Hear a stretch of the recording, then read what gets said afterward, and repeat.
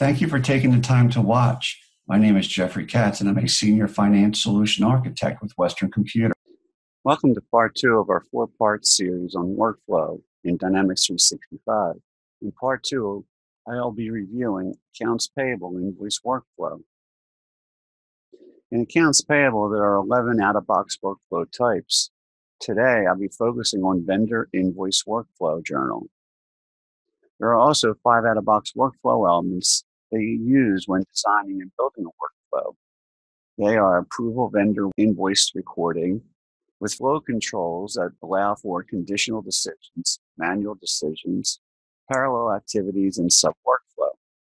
Other features include approximately 145 out-of-box workflows, and an easy-to-use graphical user interface, drag and drop capabilities of the elements onto a workflow canvas, multiple ways of assigning a user for approval purposes, email notifications, so you know when it's your time to approve, as well as the ability to maintain different versions of the same workflow.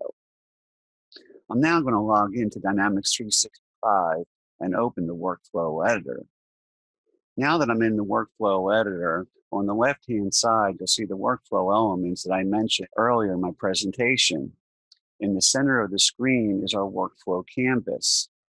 Here, I built out a very simple workflow whereby when a journal is submitted for approval, it will come into a conditional statement. In this conditional statement, which is a true-false, if I go into my basic settings, I have that if this particular worker submits the journal, then the workflow will move over to the left. If anybody else submits the workflow journal, it will move to the right as a false. You'll see here I have this labeled as approval by J. Katz. Here, if I go to a level down and I go into my assignment, this is where I can assign a user. If I go into user, here I can have one or many different users that have the ability to approve. This is where our completion policy comes in. I can have it that all approvers need to approve, a percentage, or just a single approver. Go back up. As well as if it goes to the right as a false, the same thing.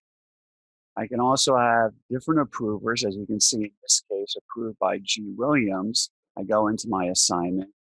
I go to my user.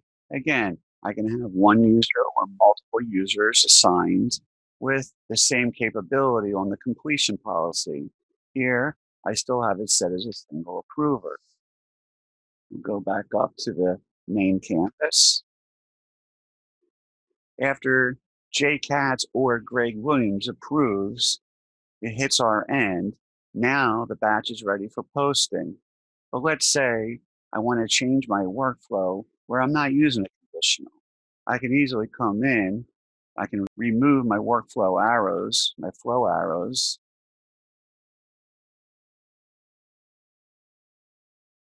Remove my conditional.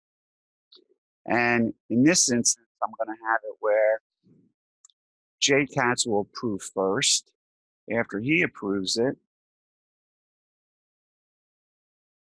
it will then move on to G. Williams.